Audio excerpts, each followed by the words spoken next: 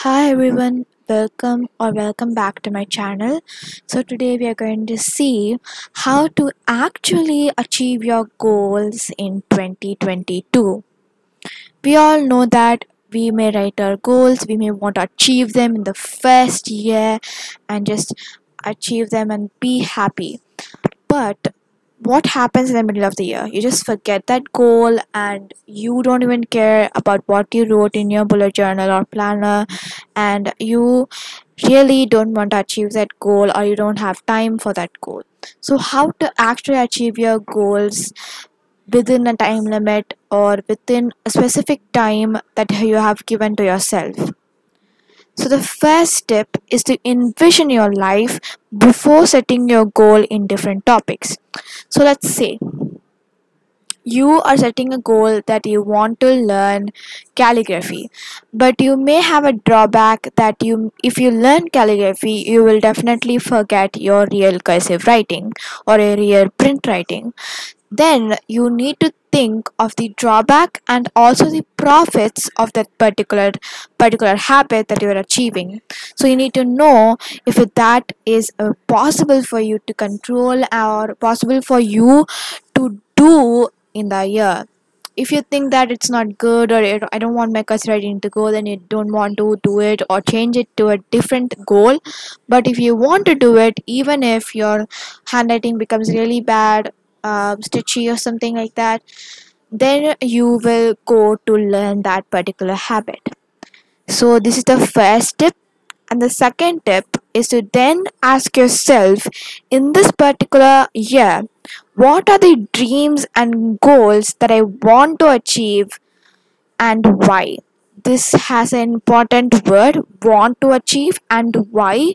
So there must be some goals that you need to achieve in that year, like write 10 storybooks if you're an author, and you just have to need to do it. But this is want to do it, like learning a new habit and stuff like that. And you also have to mention why are you doing it, what is the reason you are doing it, how are you doing it. You need to ask lots and lots of questions before knowing your goal. So wait a minute, you may ask, I am saying irrelevant tips, right? That's because firstly you need to know why do you set goals. First, you need to know why do you set goals. That's why I told you to envision your life before setting goals and then ask yourself the question why. And without knowing the vision, it is useless of setting goals and finishing the goals without knowing the why. So without any further ado, let's get into the real tips. So the first tip is to first have the why. You may ask, again coming to the same wheel? No, this is something different. The first step is to first have the why for every single goal.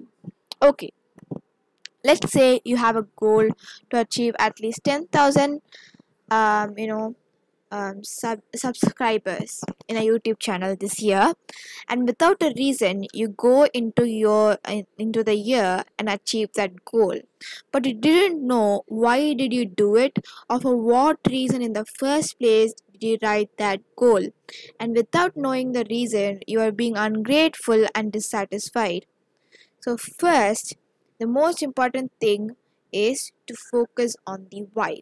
So even if you really didn't want to know the why reason, you will go in there, but you'll not have the satisfaction or gratefulness to your subscribers and anything like that. So if you have known that it is because I really want to earn money or give them the qualitiest content that they ever have seen or something like that. So you have to know that it's like a goal that you have, but if that a reason why, you don't know why you're doing it. I don't want to do it. Like, you'll see it, but you don't do it if you don't have a reason. So yeah, guys, I hope I'm not confusing you. So tip 2 is to be specific with that particular goal and should be achievable or controllable in your life. Okay, let's say you want to learn Korean. let's is like just an example, and you are writing that Korean means writing that learn Korean in 1 week. Is it possible? Actually, no, it is impossible for a human being. So the goal you write should be achievable and possible to complete. And if you write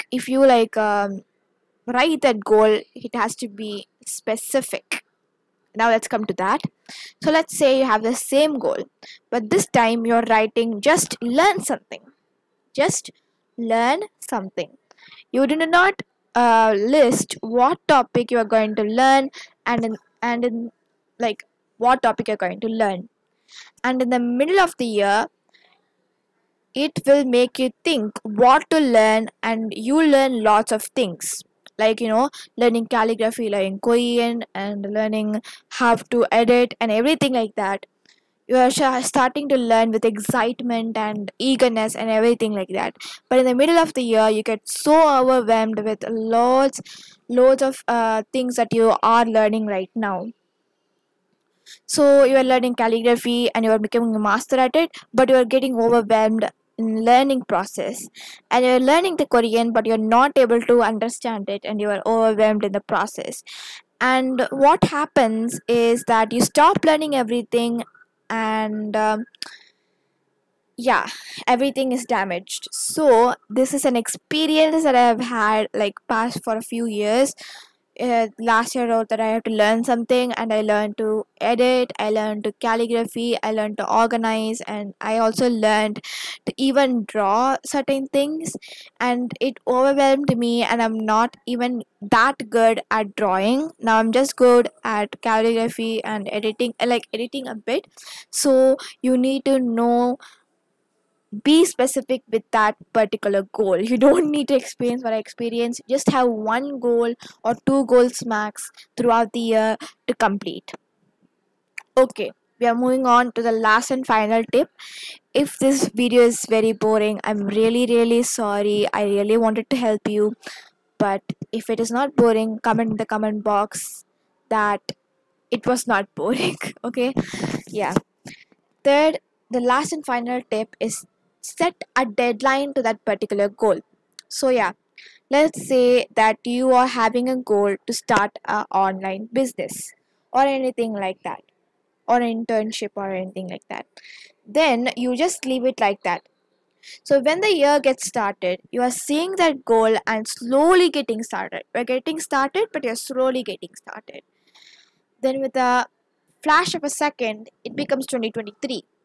So, like in the January, you're just collecting the designs and then drawing it, and you're just moving on with the process really slowly, slower than a snail. And in the December only, you are figuring out the shipping process and everything like that. And in the flash of a second, it becomes 2023. Oh my gosh, the goal has been banished. So, what I say is to keep a deadline for each task. So, now let's look at the same situation after setting a deadline. So, let's say you are keeping a deadline for about 3 months, and as have you'll have say figured out a deadline and kept the deadline. You are spending that 3 months really wisely. We are keeping January, February, and March. The January, I figure out the designs, I figure out the shipment, I figure out every single packing process, everything related to the website, the management, etc. And on February, you are starting the business. How did that happen? Because you set a deadline. And in the March, you have 1 month left, and you are thinking, why did I complete this early? And you are thinking that I could do more publicity, and you are doing more publicity to your shop, and your shop becomes successful. It becomes the best shop that the India has seen. Just kidding, but like, just imagine. So so after you set a deadline, you'll be grateful to yourself after finishing that goal. because that's the thing that really helped me right now, because I set my deadline in 2021 to start a YouTube channel by the end of January, and I started it. Now I'm running it, so I'm really happy about it. And yeah, guys, this is an experience too, so just remember to set deadlines for each and every single task. So thank you for watching. Subscribe, like, comment and share.